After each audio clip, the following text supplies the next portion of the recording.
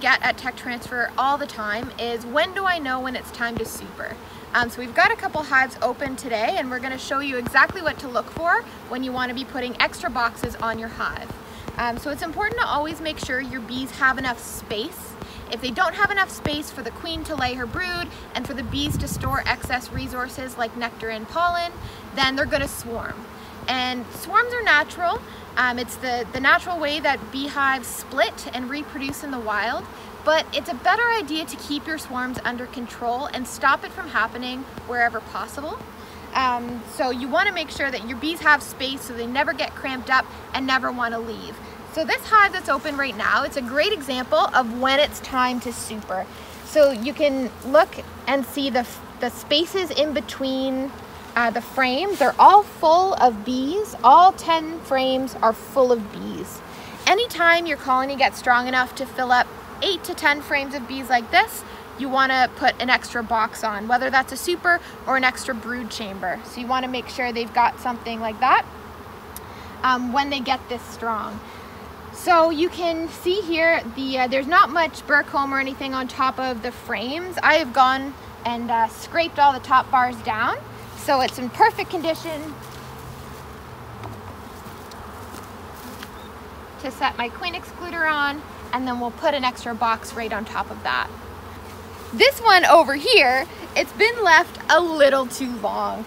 So when your bees run out of space before swarming, they'll start filling up every single centimeter of space in the hive with burr comb and with honey. And they won't move all that much, but you can see every single frame has burr comb and honey and drone brood commonly stacked on top of it.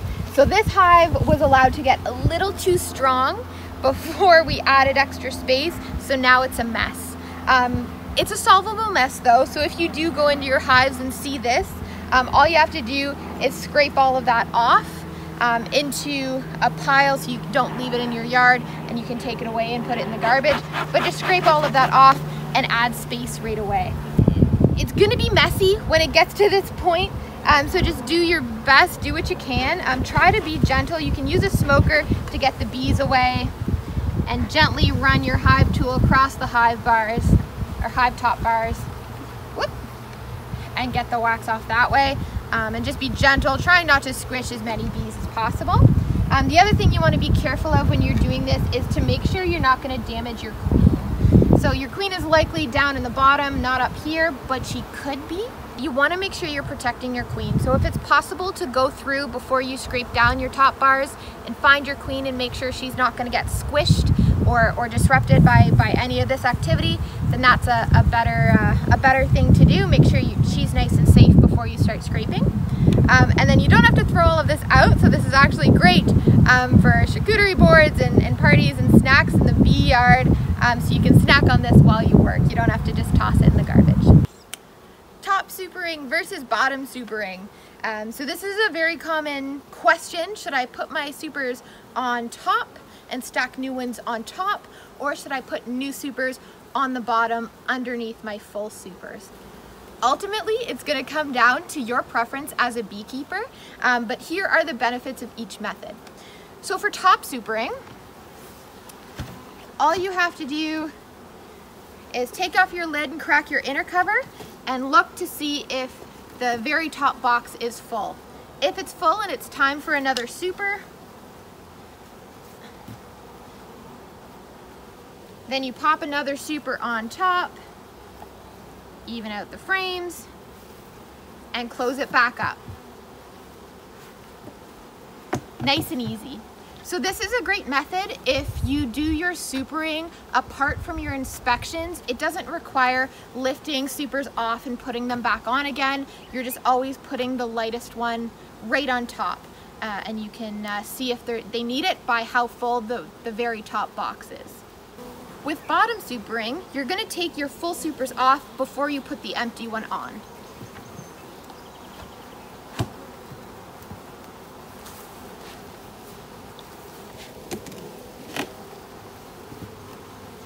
So that's the full super, it's time for another one, and you're going to put the empty one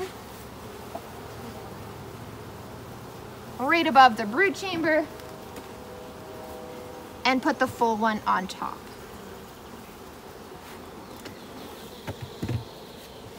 So the benefit of bottom supering is that the bees and honey up top pull more bees into that empty super and get them filling it out a little bit faster.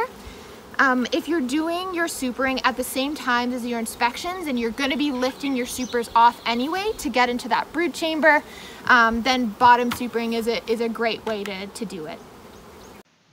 You always want to make sure that your frames are evenly spaced in the super, otherwise the bees will start to draw out the wax all funky. It'll make it harder to extract the honey, it'll make it harder to position your supers, it'll just be a big pain overall. So make sure that you are straightening out your frames and making sure that they're evenly spaced within the honey super. When we're going through and doing inspections at this time of year, something you want to keep in mind all of the time is making sure that your colonies are not trying to swarm. So the first step of doing this is making sure that you have a queen in there, she's healthy and she's laying really well. You don't necessarily have to find the queen every single time you do an inspection. It is enough just to find eggs. So finding eggs can be pretty tricky when you're first starting in beekeeping. They're very hard to see. So it's all about learning how to tilt the frame and looking into the bottom of the cell to find that little egg, the little grain of rice at the bottom of the cell, and making sure that there's plenty of them in the hive. On overcast days, this can be pretty tricky to spot. Even on sunny days, sometimes it's a little harder. So I like to bring a little pen light into the field with me, and you can shine it down into the cells and it makes the eggs a lot easier to find. If you don't have a pen light, even using the flashlight on your cell phone will work. Just something to light up the bottom of those cells so you can see what's in there. So as you're going through each frame, you're checking for eggs, you're making sure you're looking out for the queen. You also want to check for signs of swarm cells. So the beginning signs of swarm cells are these little things right here. We call them queen cups. So bees will make these all over the colony, all throughout the frames, all the time at this time of year and most times of year really. Having queen cups like this in your colony doesn't mean anything. All bees will build it just so they're ready to go if they ever have to be. But you do want to make sure you look in them. So either tilt the frame and look down inside of them, or just break them apart just like that so you can see if they've laid an egg. So the queen cups themselves, like I said, doesn't mean anything that they're in there. It's just another wax structure. But as soon as the queen lays an egg in one of these, it means they're thinking about swarming. So you want to make sure if you find an egg in there, you're going through your frames really carefully to find any other queen cups with eggs in and tearing those down to shut the bees down when they're trying to swarm like that. This is the next stage, which is an uncapped queen cell. You can see a larva on a bed of royal jelly. The queen is developing and the workers are drawing out the cell, which they'll cap over before she pupates. So going through the hive, I found some open queen cells, so I'm going to be shaking all these bees out so that I have better visibility on the frame to make sure that there are no more queen cells. And if I find them, I'll tear them down because I have the queen right here. It's tucked away.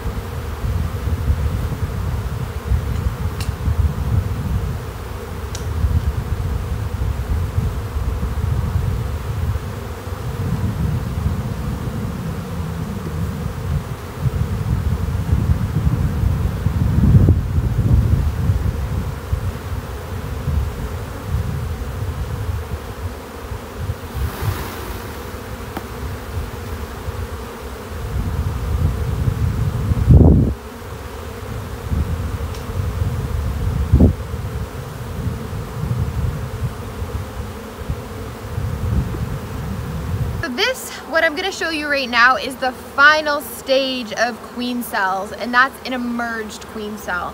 So if you look here, it's a nice big queen cell, and at the bottom, the edges are ripped evenly around in a perfect circle. So the queen would have chewed herself out there, flipped the lid open, and she would have crawled out. So that's what we're seeing right there. On the other side of this frame is a capped queen cell. So you can see this one here. I'll show it upside down for you. So that has not emerged yet. There's likely a queen inside of there still developing. So seeing both of these things in the colony, it means they've likely already swarmed. I haven't seen any eggs. The original queen isn't in here yet. So with this emerged cell, there's likely a virgin running around, and she'll be making her way through the colony and tearing down any of these existing cells. So it's too late to save this colony from swarming. They're already well on their way, and I can tell by the population they've already left. Oh, it is also, oh, that's sneaky. Oh, it was emerged? Yeah. So this cell that I thought was capped, it's actually an emerged cell as well. So you can see here the cap was just sitting tightly on, but this lid has been lifted. The queen and the bees have chewed that circle and lifted the top, and she's emerged from that cell. So that cell is empty, and it means there's another virgin running around this colony. So at this point, this colony just needs some time to sort itself out. The virgins are gonna go through and fight and until only one remains, and then that one is gonna go on a mating flight, get mated, and come back to this colony to be the new mated laying queen. There's nothing you can do at this point, so I'm just gonna close it up and come check back in 2 weeks or so to see how they're doing.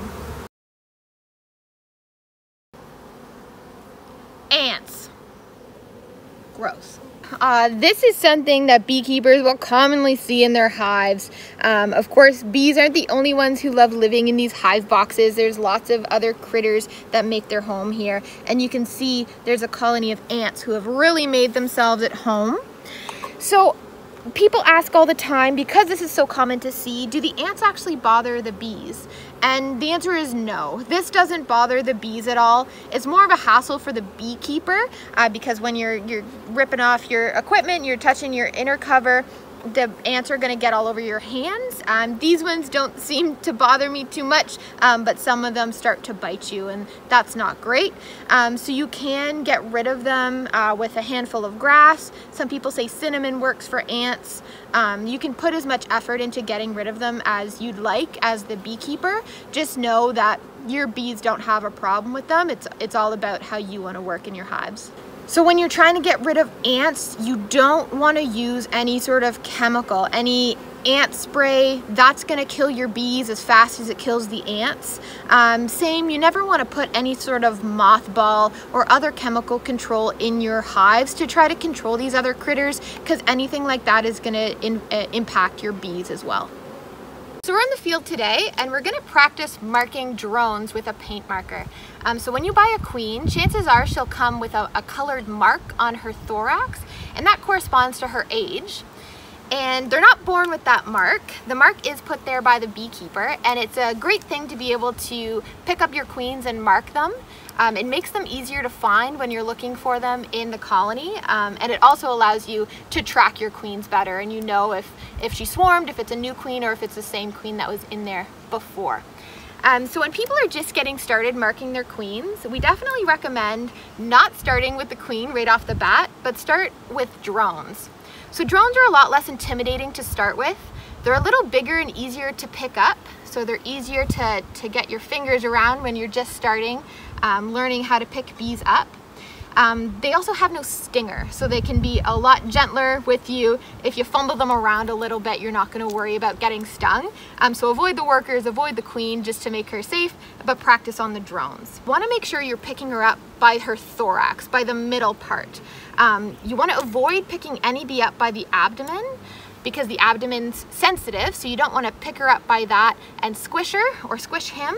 The thorax is rigid, it can take a firmer grip, so you can pick them up and hold them firmly without them flying away and without squishing him. So once you get a good grip there, you want the top of the thorax to be exposed. And then with your marker, just add a little dot to its back, just like that.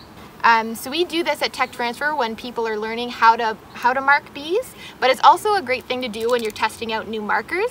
We're not sure how the paint is going to come out, so it's always good to practice on something before you do it on your queen. Practice on bees and also practice on containers just to get a good sense of how much. You can see this one, it's not the best marker, it comes out a little too fast, but if you have a good paint marker, maybe put that in the comments so we know what brand you use. So if you're just practicing marking drones, you can let them go right away. It's no big deal. But if you're marking your queen, that paint is going to be wet right after you put it on her. So you want to make sure there's time for it to dry before you put her back in the colony, or the worker bees are just going to lick it off and clean her up, and you'll come back next time and you'll have an unmarked queen again. So we have these little queen cages that we put our freshly marked queen in, so she can hang out there for a couple minutes before we put her back so the paint has time to dry. But if you're just practicing, it doesn't matter and you can let the drones go right away. To remove the workers who have gathered on the queen cage, you actually don't want to use your smoker. That's not best practice. You just want to gently flick them off using the backs of your fingernails, sort of one patch of bees at a time. This may seem scary, but we actually very rarely get stung doing this, so try not to worry about that too much. Always watch your queen go back down just to make sure that she's safe and you don't squish her. An important thing to remember when you're out in the bee yard is taking really good notes. No matter how much you think you're going to remember, as soon as you kind of leave the bee yard and go somewhere else and forget about it for a day or two, you come back and you definitely lost a bunch of information. So it's great to have, you know, a kind of sturdy book that you can bring out with you. If you're really more tech savvy and you want to do it on your phone or a tablet, that works too. We usually have a notebook just because, you know, your hands are sticky and dirty. It's nicer to throw this in the back of the truck and fill it out.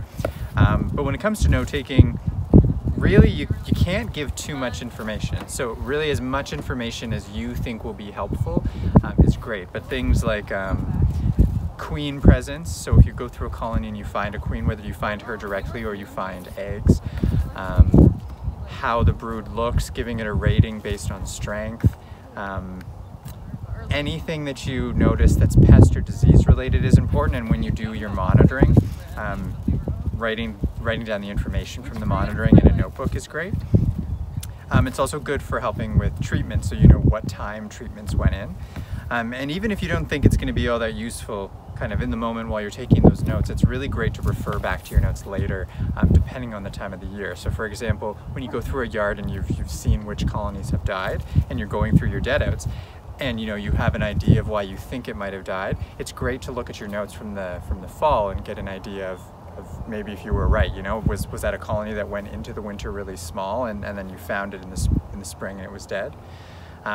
So all of that is important. Obviously, if you're taking it a step further and you're doing queen rearing, for example, the more notes you have, the better, because you have that information on how those colonies are doing from year to year. So make sure that you bring a notebook or something to take notes with and take detailed notes for all of your colonies each time you go through them.